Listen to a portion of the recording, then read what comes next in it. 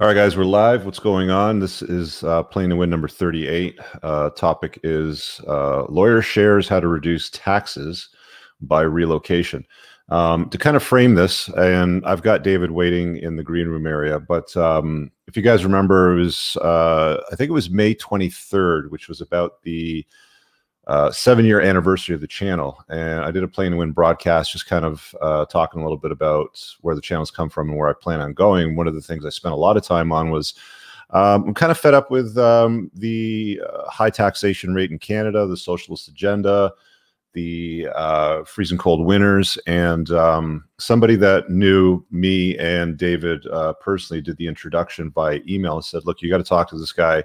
You know, he's a tax lawyer, or he was a tax lawyer. I'm going to get him to clarify that because I might be butchering that. But he has strategies, and he helps high net worth individuals, basically top shelf men, get out of their countries that they're not happy residing in, and finding a place where they're essentially treated far better by the state, and obviously the weather too. So I'll pull David in here, and we'll get this thing rolling. David, welcome. How you doing? Great, Rich. How are you doing? Yeah, awesome. Thanks for carving out the time to do this. So the plan is we'll probably do 45 to 60 minutes publicly on the channel. Because I've got some high net worth guys in my community, I've also posted the links there, and I think they've got the appetite to come on and ask some private questions, because I know that you've got some time for that as well. So we may switch over to that afterwards. I'm just keeping an eye on the private Facebook group to see what the chat looks like and how much uptake we have on it. But judging by the likes on the posts that we're on for live right now, it's there. So where should we start? I guess kind of like your Batman origin story is where I like to go. Like, sure, because you're originally from Canada, you now live in Europe. We kind of talked offline for a good 45 minutes about 3 weeks ago or so. Maybe it was about 2 weeks ago. About this cast that we were setting up for, and we were talking about me personally and some of the strategies. But tell all the viewers, why you left Canada and how you got into this line of work. Sure. Born and raised in Windsor. Father was in the auto industry, as most people are in Windsor. Worked for General Motors. Woke up in Canada, went over to the States. And what was quite common, and it's probably common in a fair number of border cities, is mom, when she would start dilating, would go across to the States and be born dual citizens. And back in the day, she did that for my older brother and older sister. But by the time they got to me, the fact that they were RH incompatible kicked in. And so her OB-GYN said, you'd be having that kid in Canada. So myself and my younger sister, the only reason we weren't born dual citizens was the fact that my parents had incompatible blood.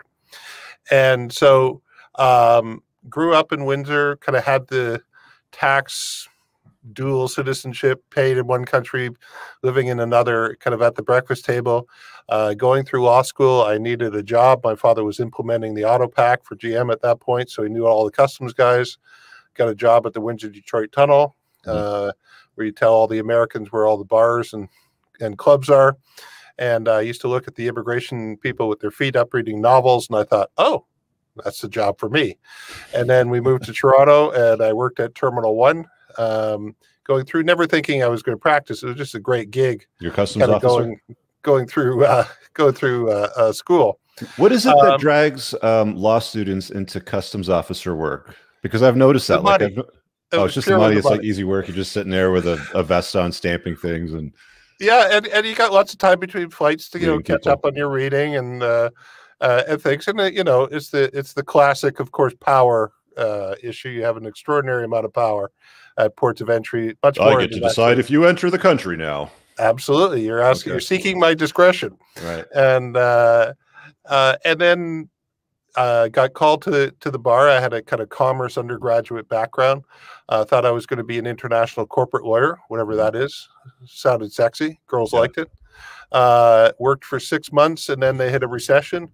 And as they do in large firms, they said, well, what else can you do, kid? And I said, well, my law school study partner went and worked for Baker McKenzie, a big American firm in Hong Kong. He's been feeding me a bunch of Hong Kong clients since prior to the 97 handover. Mhm. I got called in 1990. I did my first U.S. expatriation.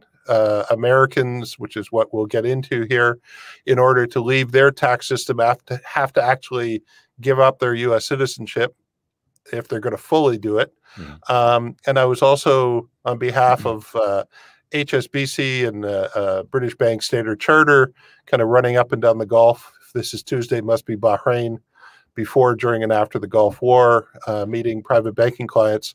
And so really did a lot of that, very quickly figured out that, well, my first product was Canada, or my first tool or solution was Canada, given the fact that in Canada, the immigration ministry, quite frankly, is a B team post. Every cabinet shuffle, there's somebody either on the way up or on the way down.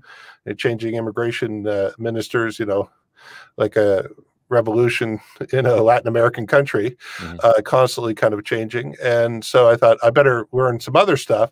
And so this has gone 3 decades later to, I would call myself either a tax savvy immigration advisor or an immigration savvy tax advisor. So we look at, and whenever anybody in any of these jurisdictions, the first question they have to look at is, how do I leave the current jurisdiction I'm at? How do I jump out of that pot? And we don't want to make sure that they go into somebody else's fire.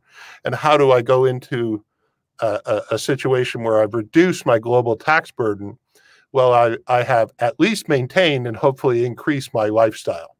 So that's kind of the end goal of the whole planning. Yeah, and to frame it a little bit further for you guys, so you understand tax burdens and the obligations you have when you're in the top of the, I mean, it's a sliding scale here in Canada. So if you're on the lower end, you might pay, I don't know, I think it's less than 30%, but on the higher end, like the top tax rate is 53% and change. And you got 50% on capital gains, you get all these taxes on fuel. It's like they just keep piling stuff on you. And there's no end in sight. There's a new tax that they just introduced this year on luxury. They're calling it luxury vehicles, but essentially any vehicle that costs over $100,000, it's somewhere between 10 and 20%. So you can average it around 15, depending on what the final price point is of the vehicle. But you already have a 13% tax rate, so basically it brings it up close to 30%. If you're a trades guy and you need a F-250 pickup truck with a diesel to tow some stuff, that's going to cost you over 6 figures. So they just keep throwing stuff out at people. And the next thing that's going to come along after that I've seen on the horizon is probably taxes on your principal residence for capital gains. I don't know if it'll be 100% or 20% or whatever that looks like, but the government is incredibly irresponsible when it comes to budgeting and policies. They think money grows on trees. They print it up when they feel like it. And when it comes to budgeting and making things work, what they do is they just tax people. And because guys that are chasing excellence, putting a dent in the universe, make more money, it's easier for them to vilify them and say, let's go get it from them because he drives a McLaren and he's got a yacht, at the Toronto Harbor sort of thing. And, we'll redistribute that to the other people over there. So over the last couple of years, and I know that you didn't watch the cast, but your friend had mentioned it to you, but over the last couple of years, I've seen at least a dozen guys that are higher net worth individuals. So these are top shelf men that have done probably 2 or more exits with businesses, 7 to 8 figures. In one case, there was a 9-figure exit, and they were just like, I'm done. Canada is no longer home.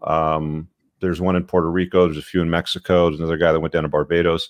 And all of these different countries have ways to try to invite money and talent and resources to kind of invest into their country because it becomes useful to them, right? So there's an advantage for the country itself and the government there, and there's also an advantage to the guy moving his life to that place in the world.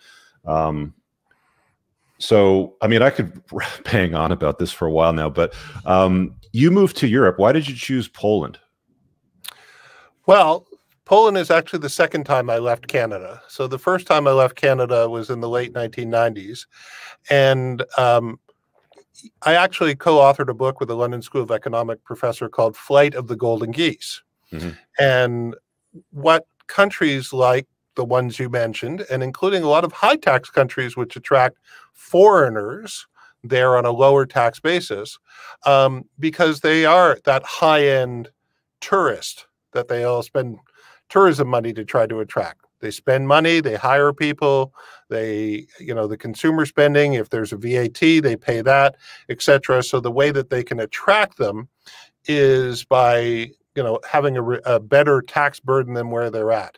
And so I left this last time, the month before Mr. Trudeau was elected the first time.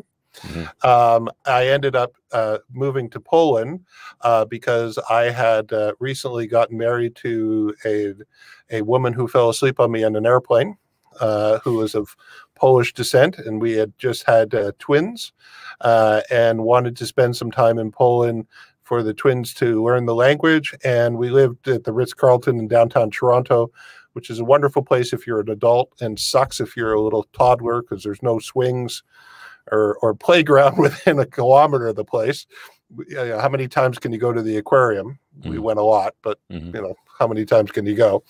And so we moved out, and we happened to move in Poland, which is very nice, and with the pre-immigration tax planning, very low global tax burden for me. We have a business here that we're finishing up. My in-laws, this was the first time for them, so we spent more time in Poland, especially we got kind of trapped here with COVID. But we're moving.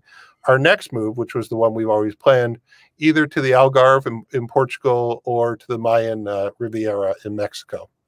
For us. And why Mexico? Like, what's because a few guys I know have chosen Mexico as their destination. Why is it so popular?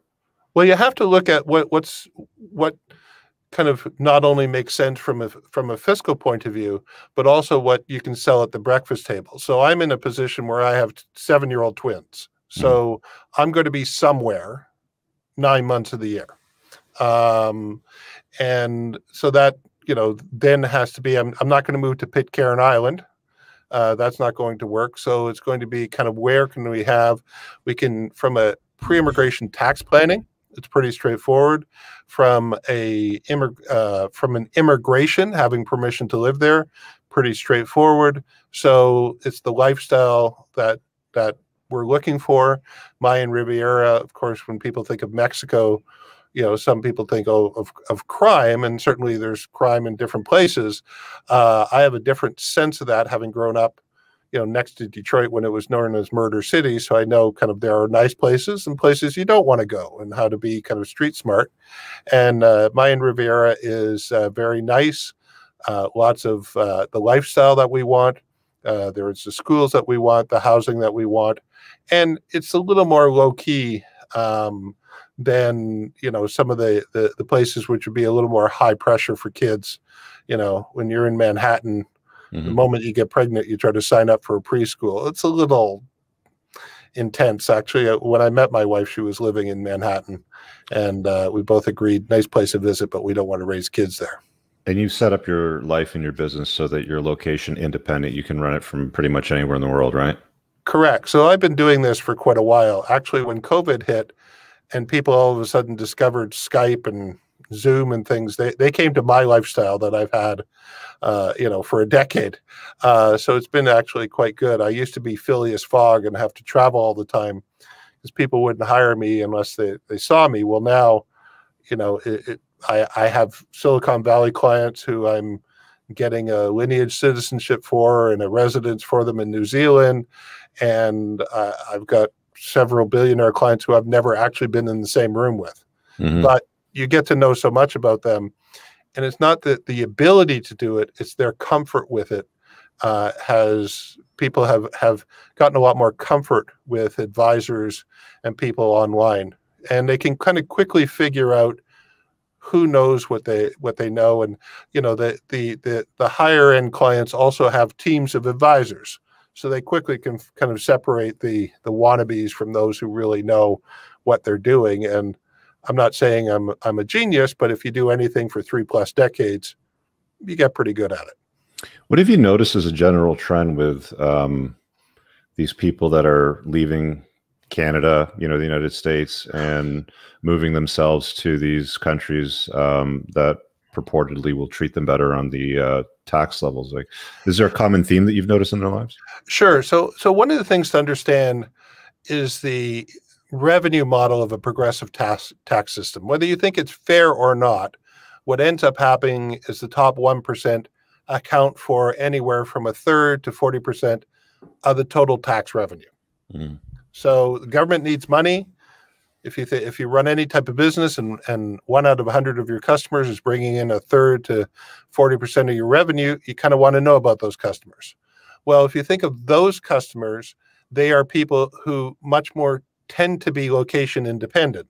They can run their business from, they don't have to be standing on the shop floor overlooking somebody. They have skills, etc., which they can either put online or they can manage their money online. And so they're much less sticky from a business point of view. The result is you only need a small number of those golden geese, as we call them, to leave to have a huge negative asymmetric impact on the total tax revenue. That the subtitle of our book was How the 1% Affect the 99%. Well, you only need a small number of the 1% to leave a huge hole in the government revenues for those left behind. And that's, so the trend I've really seen is that people are really discovering their mobility. We've probably all seen the kind of little map of Manhattan, like the center of the world, and a few bridge and tunnels over to New Jersey, and the rest of the world's kind of very small. And you had people, whether they were in Manhattan or Toronto or London or Silicon Valley, who had very cultivated lives. They really lived within 5 square blocks. They went to the same restaurants, they went to the same work, they socialized with the same people, they had the same amusements. And they couldn't really dream of overcoming this life inertia. Well, COVID came in and they were kind of kicked out of town, one step ahead of COVID, and they were sitting up there in the Hamptons or somewhere else and sitting there listening to the New York City mayor race, and they're all talking about how they're going to crank up the tax rate there, or people are sitting and listening to, Mr. Trudeau and his deputy prime minister, who wrote a book called Plutocrats, Chrystia Freeland, and the equivalents in different other countries, and they started saying, "What's that book about, by the way?" Sorry, what's that? What's that book about, by the way? I've not heard of it. Plutocrats? Yeah, it's Chrystia Freeland talking about how the rich are ruining the world for the rest of us. Oh, okay, so it's the rich's fault again, of course. Yeah, and so so these people are sitting there saying, well, honey, our favorite restaurant, there's this thing called Uber Eats. They'll deliver it to our door. And there's this, Google Teams and Zoom and Skype. And, we've got out of Manhattan and the world didn't collapse. And, we can actually reproduce our lifestyle. And now I've got the distance that I'm listening to what, now the frog has jumped out of the water and they're now going, that's pretty hot water. I don't know if I want to go back in. Yeah. And so then they start thinking about, okay, well, we've already got a place in Florida. Let's relocate to Florida. So that's where you've seen the max exodus of people, the high-end people from New York who went to Florida. And New York City has a city surtax.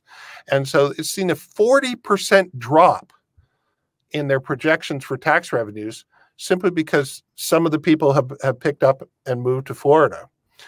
And and one of the key things to understand today is you need to really do it. I've had some people saying, well, I'm not really going to move to Florida, but they'll never know. And then I'll say, you do have a cell phone, right? Yeah. That's pinging off a tower every second or so. And they know exactly where you're at. I mean, just like the visitors to the Capitol on January 6th, the police figured out where they were at. Well, they're going to figure out, that you're standing in New York going to your favorite bodega, buying, your milk and cookies. So they're very good. And the onus is on you to prove that you've moved to Florida. It's not on the tax authorities to prove that you haven't left New York. And so that's where you need proper kind of advice. You need to execute, but the opportunities are tremendous because people can much more reproduce their lifestyle independent of a specific location than they could in the past. Yeah, it's bizarre to me. And I'm glad that you mentioned that point about like how much of an impact it has on the tax system when high net worth individuals just pick up and move and just take everything with them to another place, because that does affect the less fortunate folk, because there's less money to, I guess, steal from the rich and give to the poor, sort of thing. What kind of effect does that have on the economy, like over the longer term? Oh, a huge effect. You have to look at, if we look at Canada, Australia, the UK, for example, all of those jurisdictions have a VAT tax, a GST, HST. The United States does not. So the United States, when you look at the total kind of pie of their government revenue, they don't have that VAT wedge. So that's why the United States, it's actually even higher, a greater dependence. So you just need a much smaller number to leave, and they've got a huge impact. So when you have people like Elizabeth Warren who are saying, well, you know, we're not, the rhetoric moved from let's get money for good stuff to let's take money from bad people. Well, you know, that doesn't go over very well at the negotiating table. And many of my clients are sitting there saying, yeah, I can contribute more. I will. But, you know, when you start the conversation with selling beer mugs saying billionaires' tears, that's not a very productive conversation. So thank you very much. I'm going to leave. And I will decide what's going to happen to that money, whether to lifestyle, whether to my children, whether to strategic philanthropy. I mean, it was very revealing this past week when ProPublica produced his stuff. They asked Warren Buffett, and he said, well, of course, it makes more sense for me to give it to a charity than to give it to the U.S. government. And is the main reason to lower taxes, is it because they're fed up with state policy and the liberalization of the West? Is it a combination of that? Like, it's a combination of things. So each country has its own particular, you know, issues. In the United States, you know, it's certainly been political dysfunction, an increasing sense of societal violence, a very polarization of the population, and a sense that government doesn't kind of work. So let's contrast that, for example, with Switzerland. And, you know, people who talk about wealth taxes, for example, they all, you know, everybody says, well, all these other countries, it's not working. And they go, well, Switzerland has kept it, you know, let's follow Switzerland. Well, Switzerland, you have to understand, is a federation. However, all the power resides at the cantonal level. A canton is the size of the biggest cities are Geneva and Zurich. I mean, these are only cities of a couple 100,000 people. Most cantons are less than 100,000 people. Is a canton the same thing as a city-state or similar to that? Like a province. Okay. So, and all the power resides at the provincial level. And so that canton, they vote on what the wealth tax rate is. They collect the wealth tax, and the wealth tax is spent in that community. So it's much more akin to a property tax. People say, yeah, I accept that because I can see it built the community center, and it built the roads, and it built all the things that I can actually see have positively impact. And so that's why there's a lot more acceptance. Whereas when you get into larger countries where monies are going into the general coffers, you know, you can have politicians saying, oh, well, you know, we're going to spend it all on, you know, on puppy dogs and flowers, but it doesn't go to that. The way monies go into the general coffer, there's then first goes to pay interest on the debt. Then it goes to non-discretionary spending. Then if anything's left, then it goes to discretionary spending, and maybe it'll go to that societal ill that you want to, whether it's early childhood education or cancer research or whatever it is. So one option is to use the government as a charitable vehicle. Well, not terribly efficient or effective. Or the other is, I'm going to affect, you know, once I've got my lifestyle money and my children's money, you know, I can't take the rest with me. I'm going to engage in strategic philanthropy, and I don't think the government's a very good vehicle. Thank you, Mr. Buffett, for the quote. And he is going to donate it to the societal ills that he thinks are important. and he knows that that will be dealt with effectively or efficiently. Why do you think it is that the government officials, these bureaucrats, these politicians, aren't able to understand that guys that are like, one of the things that drives me nuts is I can go and take the risk of buying a stock pre-IPO. There's one that I bought that's in the psychedelics field that I bought at a very low entry point. I took all the risk. There was no proven point that this company was going to take off. And they don't have the regulatory approval really to justify piling money into it. But I like the guys running it. I know they've had successful exits twice. I know that they work hard. And I believe in what it is that they're doing. So I've taken the risk. I can go throw it all in there, and maybe it turns into a mill or two, and I make some serious money off it. And then the government just comes along and says, oh, that's cool. I'll just take half of that now. Right. They've done no work. They've taken no risk, and they just take, why is it that you think that the government doesn't get it through their heads that guys aren't going to let themselves be treated like tax cattle over and over again, and redistribute money in a frivolous fashion? Like, one of the things that I think was announced since the G7 summit is Justin Trudeau mentioned that they're going to be distributing vaccines, COVID vaccines, to less fortunate countries at, I think they're spending something like twice or 2.5 times the rate as what the US is. And our population in Canada, for those of you that don't know, is something like 10% of the US. So Justin Trudeau has basically unilaterally decided, I'm just going to take some money that I've stolen from people and I'm going to send it outside of the country to benefit these other people here. So I've got a whole bunch of problems with that. Why is it you think that the government doesn't get that people that have done work and taken risks in their lives and put a dent in the universe aren't going to let themselves be treated like tax cattle? Because they have allowed themselves to be treated like tax cattle for too long. And it doesn't benefit the politician. Politicians, you're only going to be one vote, Rich. Right. There's going to be 99 other votes. Taxation in a democracy is kind of like 9 wolves and a sheep voting over what's for dinner. Right. And that's the way it is. Is it unfair? Absolutely. So the question is not whether it's unfair or not. The question is, what are you going to do about it? And you have a bunch of tools that you can use to organize your life so that you can say, this is the life I want.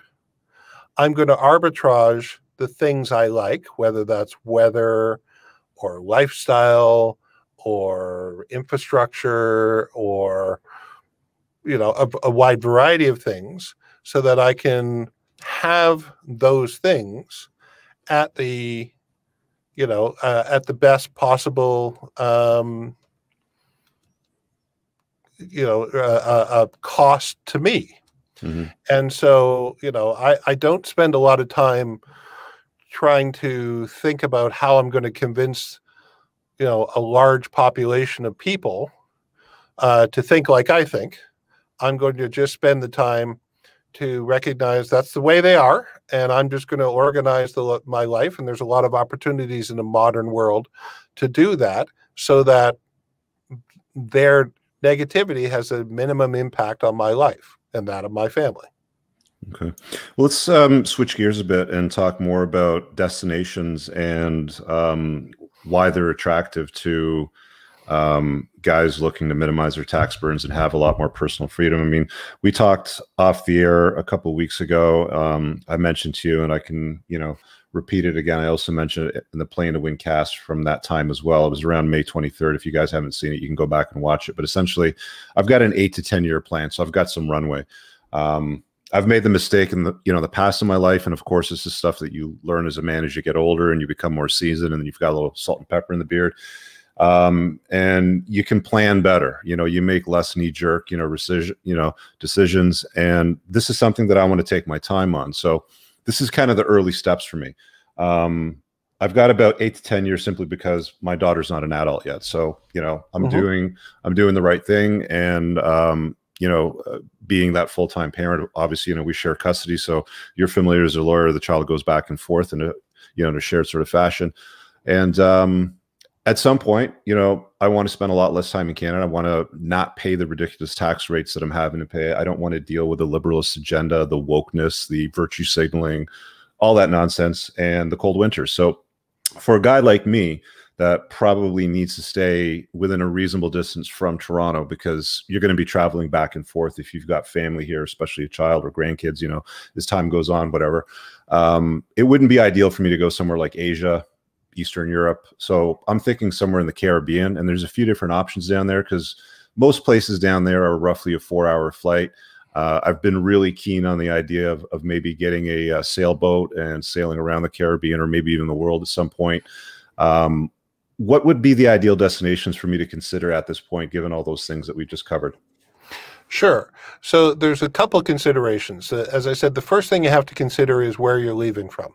So Canada says, okay, in order for you to no longer be a tax resident in Canada, you need to, in the future, spend less than 183 days in Canada. You also need to centralize your mode of living outside of Canada. And the best example I like to use is, when do you become resident in Canada? Well, when does water become soup? You add certain key vegetables like a home, where a spouse is, where your children are. Those are major vegetables, you'll have soup. You can add some other minor vegetables like a car, club memberships, things like that. So Canada says, well, you can get rid of your house. Your daughter is now off to university, so no longer in your house. You don't have a spouse, or your spouse is moving with you somewhere. So you've gotten rid of those ties in Canada, but you have to get them somewhere else.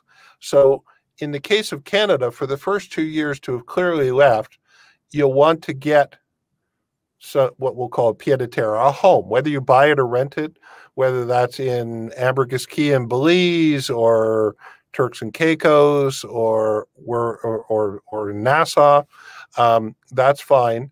Once you have clearly severed your time in Canada's eyes, and 2 years is kind of the working time, then you can get rid of that thing in Nassau and live completely on your boat. And so long as in the future you don't spend more than 183 days in Canada or reacquire those main things in Canada, home and spouse or child in that home, then you're done with Canada. And the moment you're finished with Canada, it's as if you're dying to the Canadian tax system. So you have a deemed disposition for capital gains purposes. So given the runway you've got, Rich, you've got lots of time to do planning to minimize the impact of that departure. So there's a whole bunch of solutions that you can do, from, is it pre-IPO? Do I get discounting opportunities? What is the exemption? Small business exemptions. If you're in the States, you have QSOPs and all kinds of different things that you can do. So each jurisdiction you have to kind of look at, what do I need to leave? For an American, they need they can move abroad, and if they establish what's called a foreign tax home, they can get an exemption. It's called a Section 911 exemption on their first. There's a earned income. It has to be earned income as opposed to passive income, for example. And then you get some other things, about $100,000 once you include all the housing and all the other things you can get in. And people say, okay, I got $100,000 free of the U.S. I only pay on everything above that. That's fine. For those people where it's not enough, and they want to be completely free of U.S. filing and taxation and planning, then they need to get another citizenship and give up their U.S. citizenship. Mm-hmm. Australia has actually just recently changed their rules. Australia used to be quite a sticky wicket. Now it's much more straightforward. The UK has particular rules. And you also have to look at, what are they taxing? Canada taxes income and capital gain. The United States taxes income, capital gain, gift, and estate tax. The UK doesn't have a gift tax, but they have an estate tax. Some jurisdictions, most of them will have income and capital gain. Some of them will have wealth. Some of them will have gift taxes. Some of them will have estate taxes. So you have to kind of understand that part. Then where are you going to? So we've efficiently left you, jumped out of the Canadian pot. Where do you want to go? Well, for some people, they say, I got that place in the Bahamas. I'm going to keep that for 2 years. I'm going to live in a boat. I'm going to travel around. I'm not going to spend more than 6 months anywhere. Therefore, I'm not going to jump into somebody else's tax system. If you're somebody like me, it says, yeah, I got little kids. I'm going to be somewhere 9 months of the year. So I have to think about the new place I'm in and make sure I shelter myself from that tax system. Now, I can shelter myself a variety of ways. It may be a low or zero tax jurisdiction, Nassau or Barbados, for example. It may be a jurisdiction which says we only tax you on local source income. So fine, I'll keep all my money and my income and capital gain producing assets outside of that jurisdiction. Others will say you need to apply for and meet certain standards. For example, Portugal has something called the non-habitual tax resident certificate. Other jurisdictions like Ireland, UK, Malta, Cyprus, they say, well, we have something called a remittance basis where we only pay on local tax or on current foreign income you've taken in your hands. Other places say, you know what? Write a check, lump sum.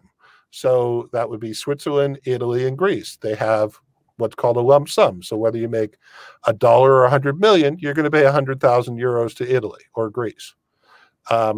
In Switzerland, it's negotiated again at the cantonal level. So you'll pay more if you negotiate a forfeit in one of the major cities like Geneva. Zurich doesn't have it. And that's an interesting little story. But if you say, you know what, I ski, so I'm going to go up to another place. Zurich, about 9 years, the residents of Zurich, the left has said, oh, well, it's terrible that these foreigners come in here and pay a lump sum and, it's not fair. And they campaigned and they just squeaked by and they brought the referendum and they won and they got rid of the forfeit in the canton of Zurich. And all the left said, oh, this is great. Everybody else is going to do this. Not only did nobody else do it, but all the wealthy people in Zurich went up the road to Zug, which is now the crypto valley.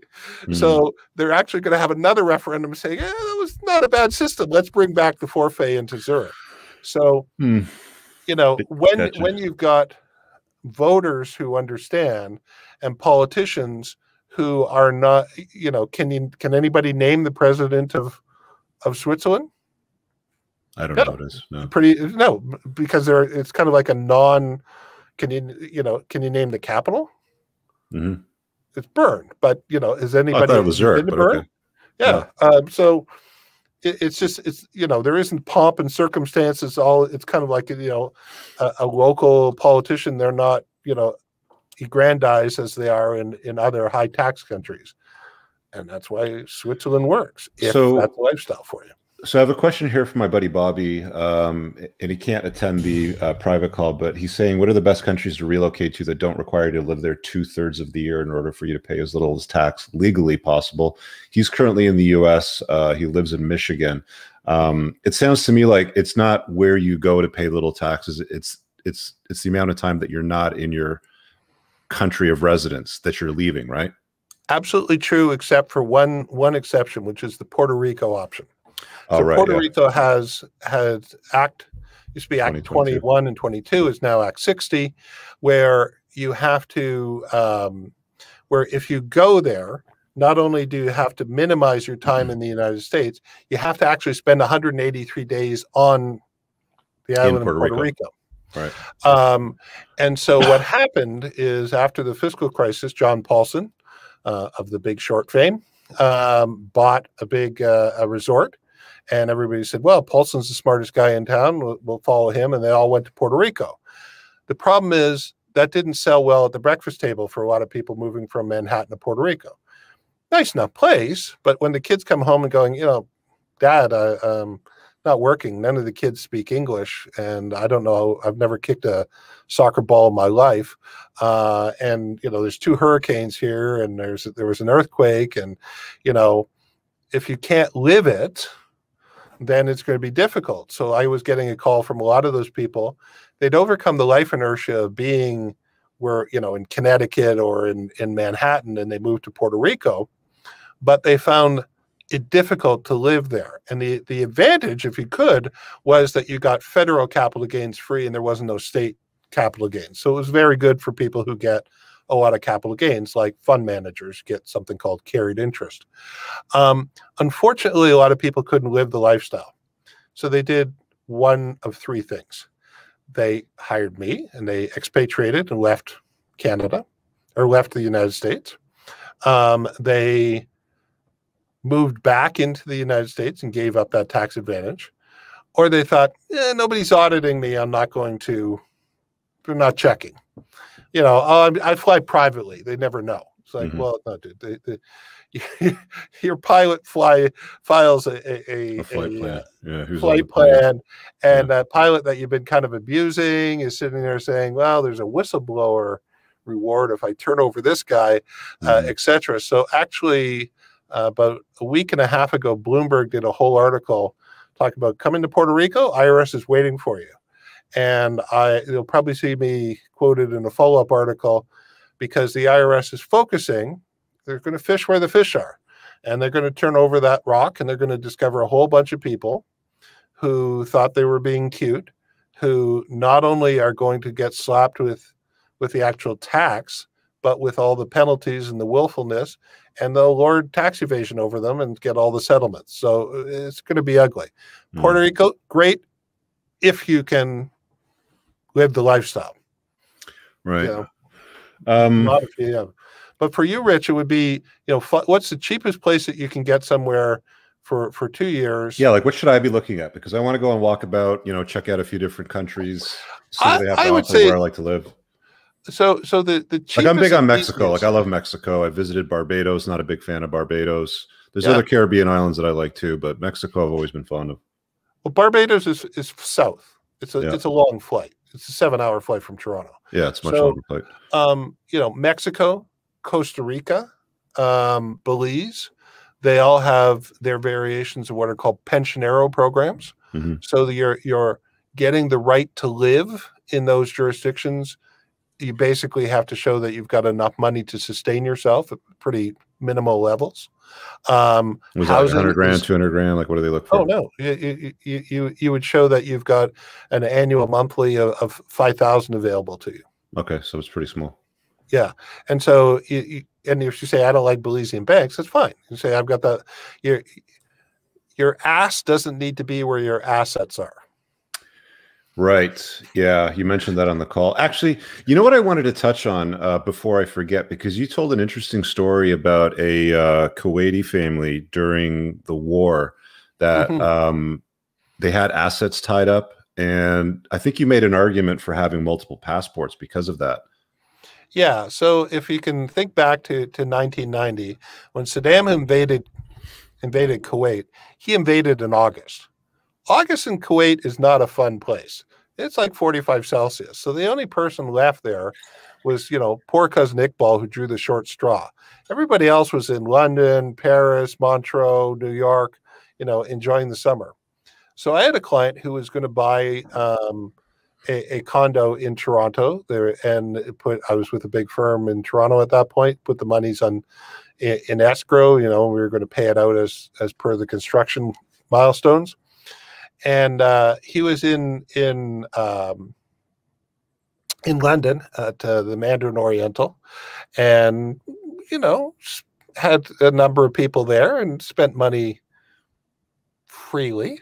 And he called me up and said, "Oh my God, the Americans and the Brits have frozen all of the Kuwaitis' assets because they don't want us to be subject to having to pay kidnapping ransom to bail out cousin Iqbal." And so he said, "What am I going to do?" I said, "Well, you happen to have 5 million Canadians sitting in our firm trust account. Walk away from the deal and I'll pay your bill." So I would send money to the Mandarin Oriental. Now, I don't know about you, Rich, but I can last a while on 5 million Canadian, but I don't have an entourage or yeah, you had a big family lifestyle. Right? Yeah. And of course, we didn't know when Saddam was going to be leaving. So the lesson for him is, it all worked out in the end, was you want to have monies available to you in multiple jurisdictions. You want to have citizenships, multiple passports, because what had happened if there had been, a takeover like there was in Iran? What if there's a takeover in a lot of countries, and they cancel your passport? The thing to remember about your passport, no matter what country it is, look on the inside cover. It's not your passport. It's the property of Canada, the US, Australia, Kuwait, wherever, that they let you use right up to the moment that they don't let you use it. So if they want to go after you, Jack Ma, they'll cancel your Chinese passport. If you haven't got another passport, you're not going anywhere. So there's an argument for having more than one passport when you've become a top shelf individual, right? Absolutely. And it's not only, and I think I was telling you the story, I always have to preface this with myself and my siblings didn't go out nightclubbing looking for Europeans. But as it turned out, my older sister married a Latvian, my brother married an Italian, I married a Scotswoman and a Pole, and my younger sister married an Irishman. Now, I'm the only one to actually use the passport and go and live abroad. But all of my nieces and nephews have done everything from kind of a gap year to school to, I've got a niece that's lived in Brussels for, I think, 7 or 8 years now.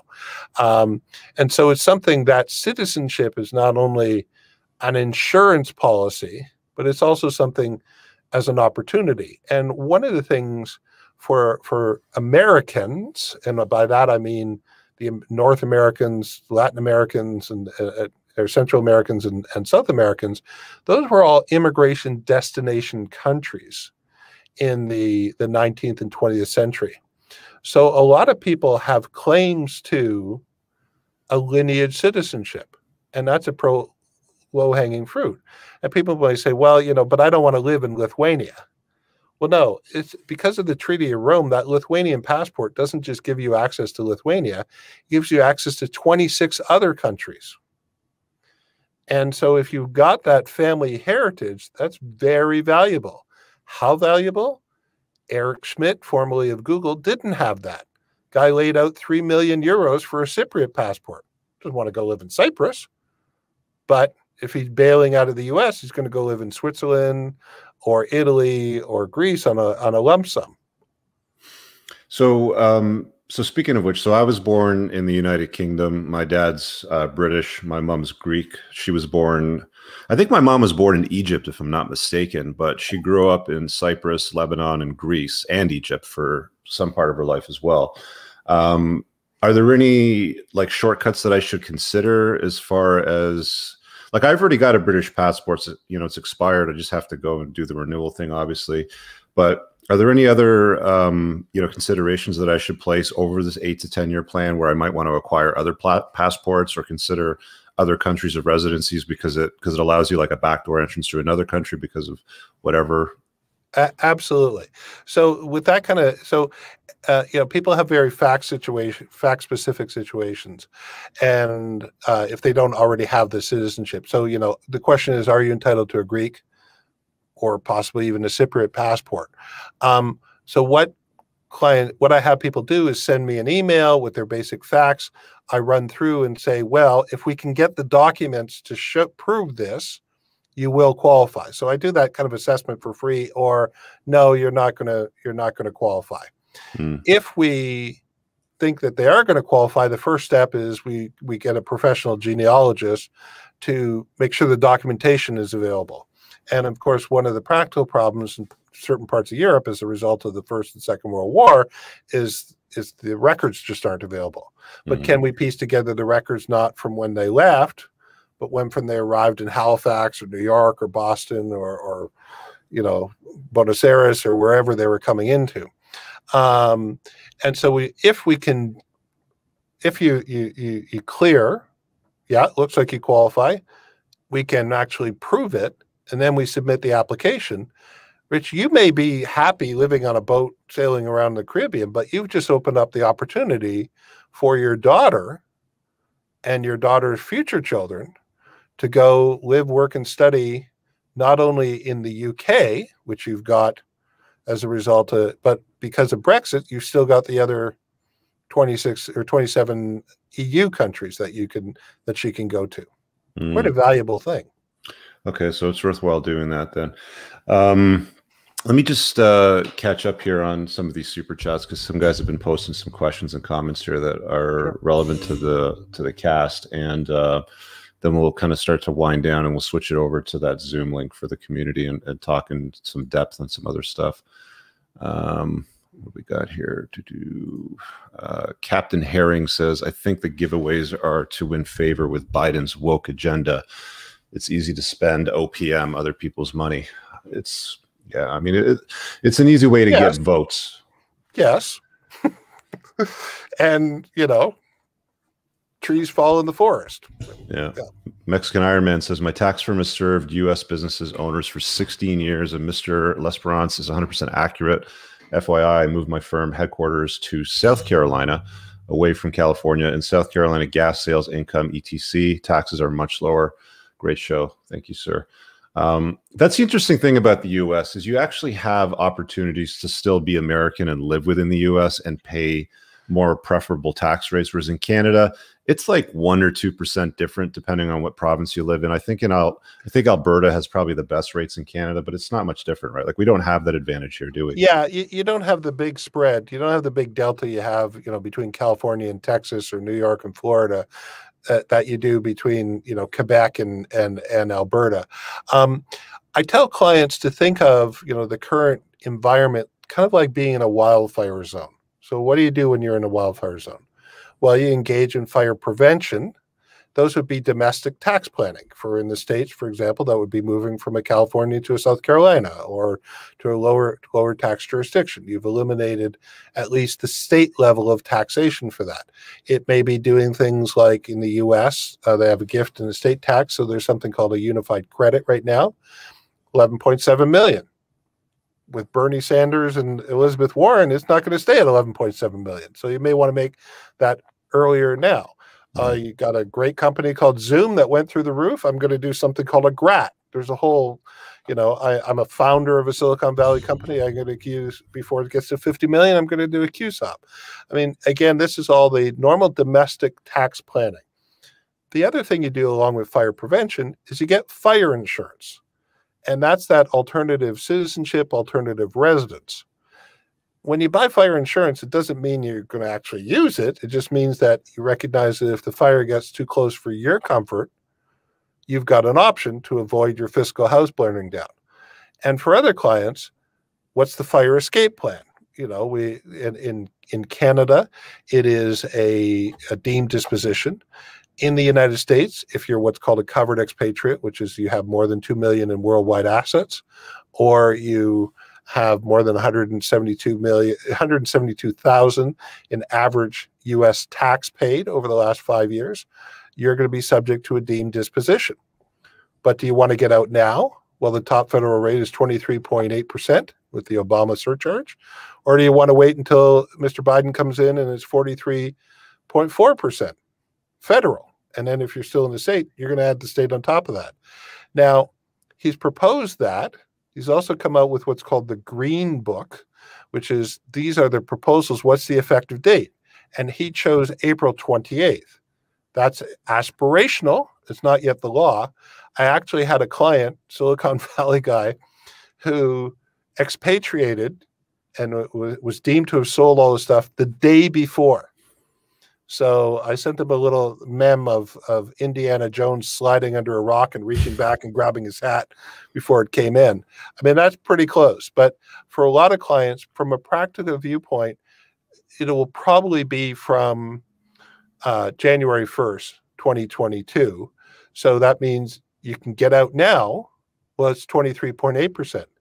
Elizabeth Warren's ultra-millionaire tax says you'll not only pay the capital gains tax at whatever the rate is, 23.8 or 43.4, whatever you have left, we want 40 cents on the dollar. So thank you, Elizabeth Warren. You put, a lot of Hot Wheels in my kids' rooms and Barbies in my daughter's hands this year. I mean, she's great. It's not the ultra-millionaires tax bill. It's the Dave Lesperance full employment bill. Yeah, well, you'll be busy, no doubt, with that. Another super chat here just from Charlie Brown, just throwing $5 at the show. Thanks for that. He has another one following up saying, I'm Canadian like Rich. I just got 2 million. I've just got 2 million. Is net worth, investments, etc. In net worth. So is Costa Rica a good option? Thanks for the podcast. It's great. So I guess that like would bring me to the question is who should work with a guy like you? And if the line in the sand sits here and Dave deals with these guys, who's going to deal with the guys that have a lower net worth? So one of the things to understand first off is, can you live the lifestyle? So, can you spend more than 183 days outside of Canada, for example? Can you spend less than it's a percentage of 2 years last year, this year, 120 days outside of the United States? Can you limit it to 120 days?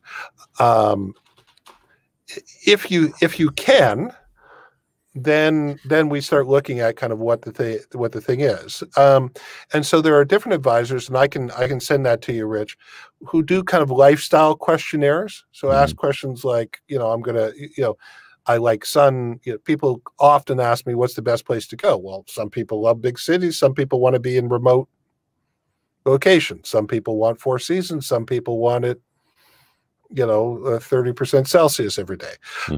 It's a very personal thing.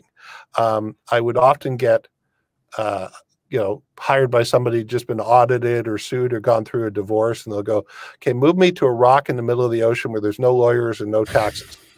I say, sure, no problem. Pack a gun.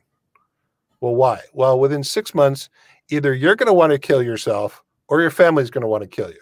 Go, oh, no. I want schools. I want, I want a place to ride my motorcycle around on the weekends. I want, I have to have an office and some staff. I've got to have this kind of bandwidth for my Bloomberg, whatever it is. I need to have, access to a hospital for dialysis, whatever that was. Say, okay, well, what are the jurisdictions that not only have your requirements, but also your preferences? And then amongst those jurisdictions, in Costa Rica, I love Costa Rica. I've driven around all 4 corners of the place. Pretty safe. Some beautiful places. Right? Want to live in Limon, but there's some really nice places. From high, San Jose down to the coastal areas. There's some excellent housing that's built to the standard that a North American would be used to. Pretty easy flights in and out. Crime is low. The immigration's pretty straightforward. So for that question that you had, he's got 2 million in net worth. So my first question would be, and how much of that is unrealized capital gain? Because you have to contemplate, how do I minimize my capital gain so that I net out the greatest amount of net worth? The next question is, do I need to have that money in Costa Rica? And the answer is absolutely not. I mean, I haven't been in the same country as my financial institution in about 15 years. Right now, I do most of my transactions through TransferWise. It happens very quickly. Fees are peanuts. Everything's done by email. I can switch between currencies because I do things in euros and sterling, US dollars, Canadian dollars, Aussie dollars. So, it's very good. I mean, I wouldn't stick with the bricks and mortars for my regular bank account at all. And I can pay for everything from, buying milk at the local store to my rent. How much is the cryptocurrency changing all of that banking stuff right now for us? Well, cryptocurrency is a very interesting thing. I've written a couple of pieces about this. So I'm getting a lot of inquiries from different groups, kind of 3 different groups. One will be the early adopters who got into cryptocurrency. Great for them. I wish I had done the same. I didn't. And who's seen the values explode. And some of them have just sat on it, sitting in cold wallets, buried in their garage. Other people are actively trading, like they're doing GameStop, back and forth. The tax ramifications are huge, depending on what they've done and which jurisdiction they are and how that's treated. Are they long-term capital gains? Are they short-term, ordinary tax rates? Have they created a taxable event, etc.? All those things need to be happen. And so I get a lot of calls from what I'll call the Bitcoin bros. And so they're very steeped in cryptocurrency, but they're not terribly financially sophisticated. So they don't understand capital gains. They don't understand taxable events, those kinds of things. And they may have inadvertently kind of triggered some tax event and they haven't declared it yet. Well, in the United States, there's something called Operation Hidden Treasure. There's a number of different, the rest of the world has looked at them and say, oh, hidden treasure, great for us. We need it just at the time for COVID relief. So all jurisdictions are going after them, and each jurisdiction, as I said, treats it differently.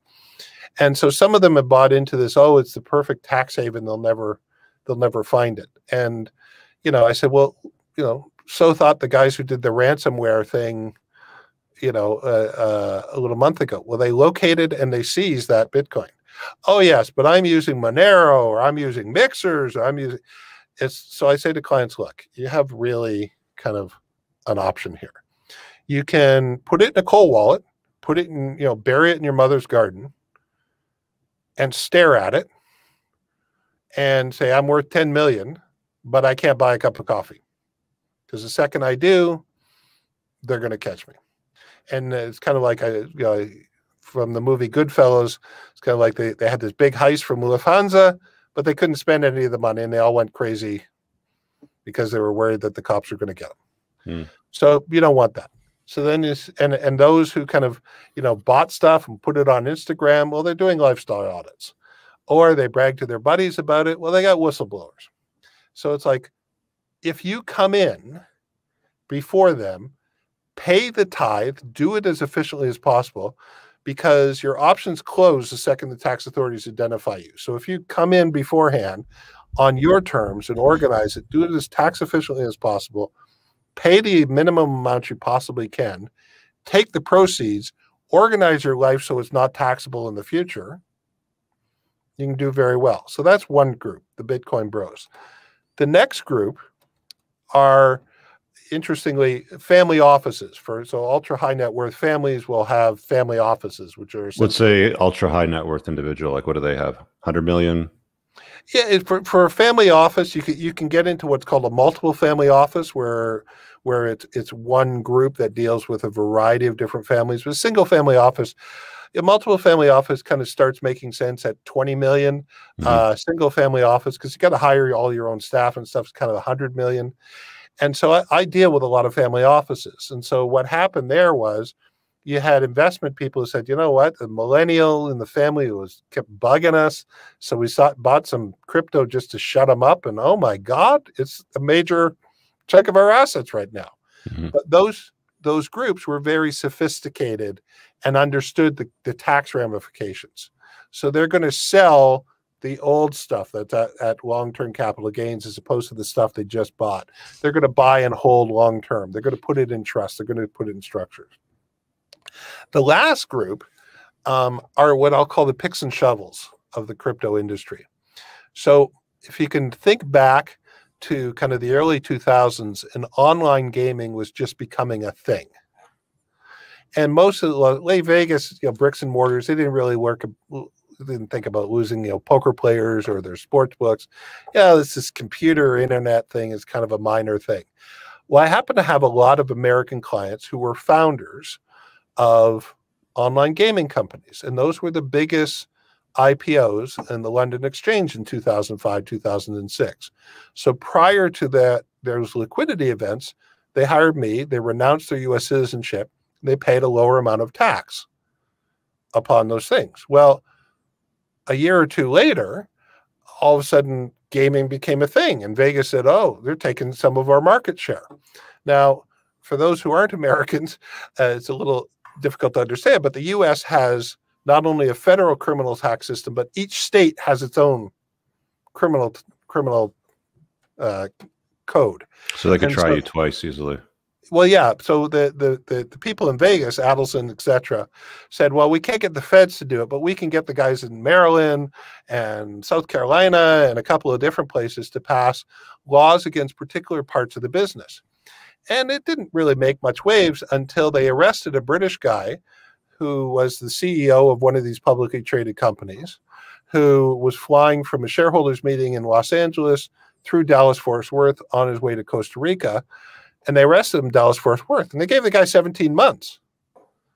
And all of a sudden, all my clients are calling. I go, Dave, I walk onto a football pitch in the UK, I'm applauded. I fly through Newark, I'm arrested.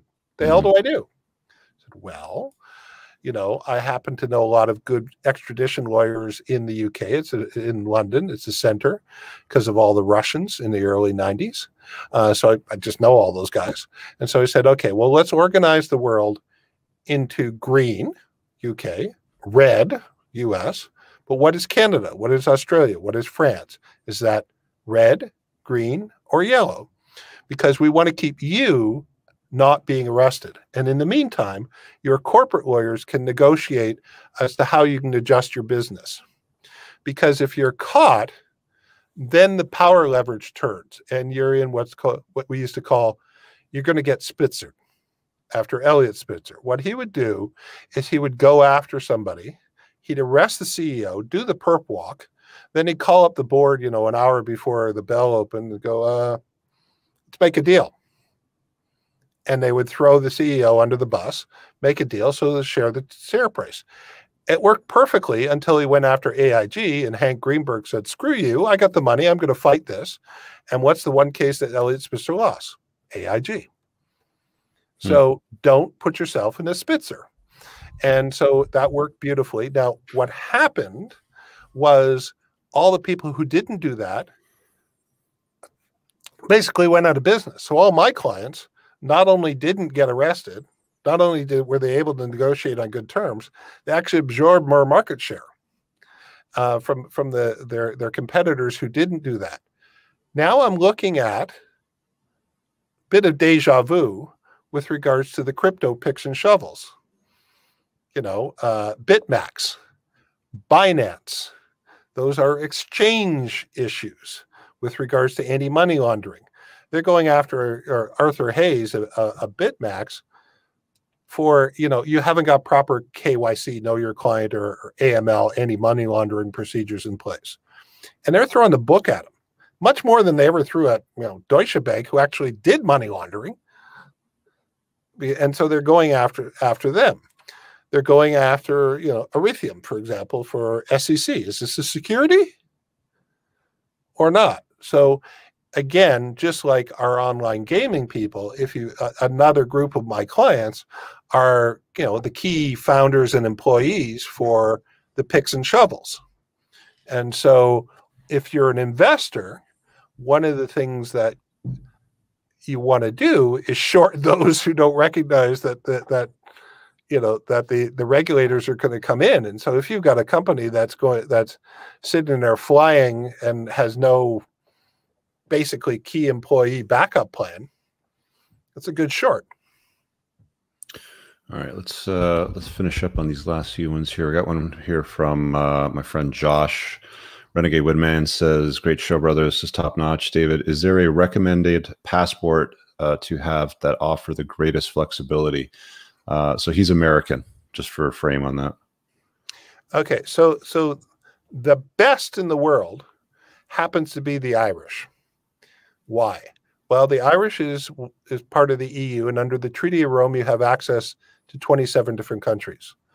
Prior to the formation of the EU and the Treaty of Rome, at the time the Republic of Ireland was formed, they have something that none of the other EU countries have, which is something called the Common Travel Arrangement, which means that they have access to the UK, which a Spaniard or a Belgian or an Italian doesn't have. Likewise, Rich, as if you didn't happen to qualify for a Greek passport and you said, I want to plant the seed and maybe, you know, bear the fruit of an EU passport down the road, as an UK national, you can get a residence permit in Ireland. If you're a non-EU national and you want that residence permit, you're laying out €1,000 or €1,000,000 for a residence permit, but you're getting it because you hold a British passport. And so, so that's probably a European one is a great one to have. The American has taxation based on it. When you look at them, you're looking for taxation.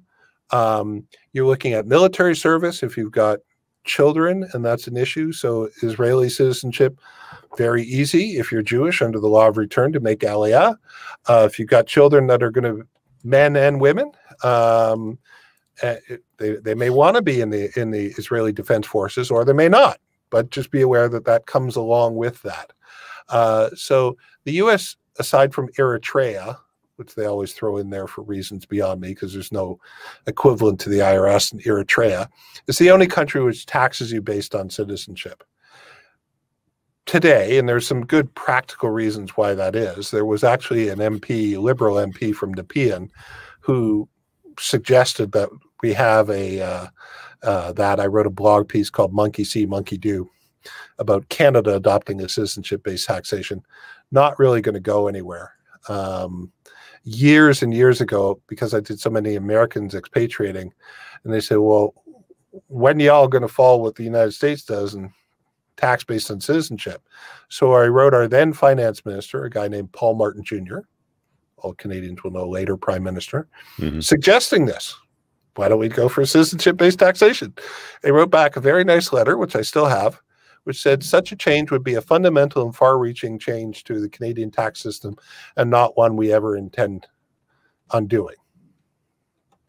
So never say never, but, there's some practical reasons having to do with the U.S. being the reserve currency. Canada, Australia, sterling is no longer, there's no one country which controls the euro. Josh, if you want to hop on the Zoom afterwards, it's the standard Zoom link that we use for the Q&As on Mondays. So we're going to be there in about 10 minutes or so. So if you want to expand on that, I'll throw you in. Garen says, are retirement taxes generally better outside of the U.S.? I'm currently studying annuities and life insurance for tax-free retirement in the U.S. What's the word on that? So one of the fire prevention methods is something called private placement life insurance, PPLI. I would be careful to make sure that you get a proper advice on that. There's a bunch of PPLI salespeople out there that are selling poor products. There was just a very large award that Swiss Life, which is actually quite a major life insurance provider, had to pay. So if you're going to stick with PPLI as a solution, make sure you get good opinions on that, and that it's being sold by a lot of people as it'll do wonders. It'll put hair back on it'll grow my head. Riches, but get PPLI, call your doctor if you're still hard after 4 hours. But it's the kind of thing you want to be careful about. That it does work, but it has to be done properly. There are a lot of fees on that, and you want to compare that to some other solutions. Americans, Rich, again, I'm about as close to being an American as you can be without having the Big Eagle passport. But they've been pledging allegiance to the flag of the United States of America and to the Republic since they were 5 years old. They've been sold on the bright, shining city on the hill. They just have something, you can call it indoctrination or whatever, that a lot of other countries don't have. The mosaic versus the melting pot kind of concept. So a lot of clients, I can't imagine not living without a U.S. citizenship. So I said, well, I've lived my entire life without a U.S. citizenship. I've been okay. Well, if you're really wealthy, it's like, well, most of the world's billionaires have never had a U.S. passport, and they seem to be doing okay. And so I think that most Americans don't even have a passport, period, though. Yeah, and so it's one of the things about getting that distance, overcoming that life inertia. The Newtonian principle of body in motion tends to stay in motion. Yeah. So a lot of those clients who could never conceive of a possible expatriation a couple of years ago are hiring me, and they're saying, quite frankly, I would have never known. And it's a bit of a problem, because if you're from the Middle East or from the Asia or from Latin America, you know, your family's been thinking about alternative citizenships and residences for generations. Mm-hmm. For Canadians and Americans, it's a new topic. And so you want to educate yourself properly, because there's a lot of kind of fly-by-night salespeople out there. And you have to understand, is this advisor, independent? Like, I only get paid by my clients. I don't take commissions from projects or governments, or, the Irish government doesn't pay me, a head count for every, Irish grandparent or grandchild I bring in. And so my advice is, I would advise somebody, look at your family history first. Whereas the salespeople go, no, I'm going to sell you a Portuguese golden visa or a Maltese, residence leading to a citizenship. Why? Well, because it pays them huge commissions. They're not going to tell a Brit about the common travel agreement, because they're going to want to commission off that €1 million investment off the golden visa. So there's lots of opportunities out there, but you really need to, especially when you've got the time, Rich and I were talking just before you start, just as in anything, low price, speed, quality, pick two. Yeah. So if you've got the time, then you can have the quality plan at the end of it all, and you can have it at a lower price. If you don't have the time, if you're telling me I got to get out before a liquidity event, on Thanksgiving Day, well, then you're going to pay a higher price. It's just, the way it is. So if you've got the time and you've got the runway, definitely take advantage of a long-term plan. All right. So let's do this as the last one. We have an anon donation that says, if my parents were born in Haiti but renounced their Haitian citizenship in the 90s to become U.S. citizens, can I apply for a Haitian passport?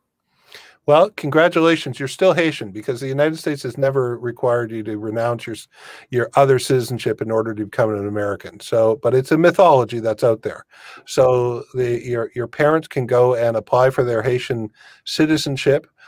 You as a child of a Haitian, I'm going to assume that you were born in the United States to Haitian-born parents. You would be entitled to Haitian passport also. You're going to have to apply for and register for it. They're simply going to show their Haitian birth registration and apply for a new passport.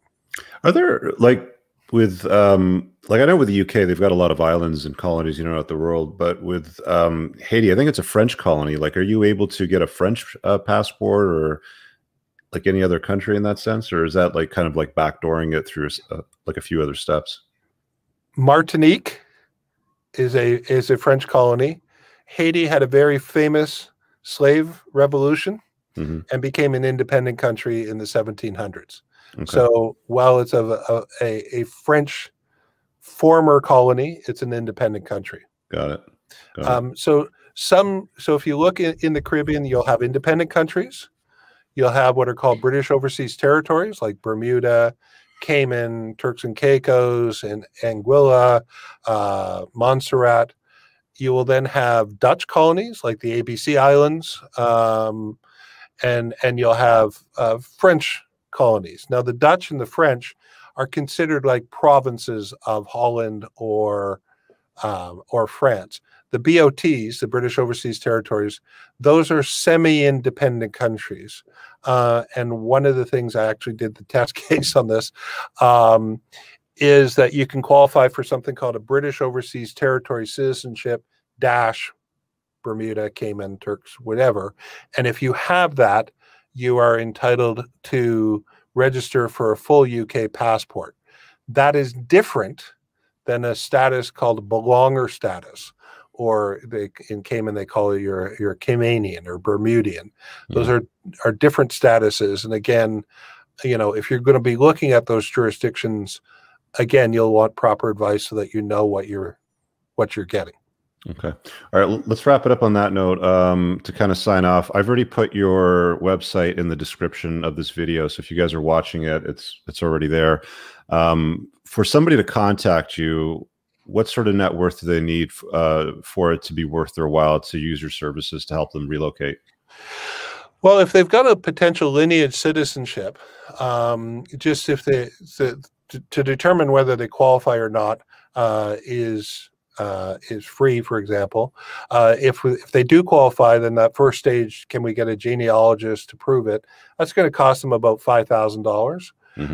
If so, then, and if we apply, let's say it's going to cost by the government fees, et cetera, kind of $20,000. So the question is that EU citizenship worth $20,000 to that individual? They may not be high net worth, but they may have a child who, like Christian Puchelis, is going to play in, European soccer, or they may want to do something, that way. So you can have somebody who's, middle class, lower upper class that can do it. For the client who's going to, leave their current tax system, you're looking at kind of it making sense for having at least, a 2 million, say, the chap that mentioned about Costa Rica. That's a client, again, very straightforward client for me. Where I really, earn my keep is for people who are higher net worth or who are leaving jurisdictions where it's much more difficult. Quite frankly, Canadians are easy for me. Americans are a lot trickier, and we need a bigger team of people. And the more complicated their stuff.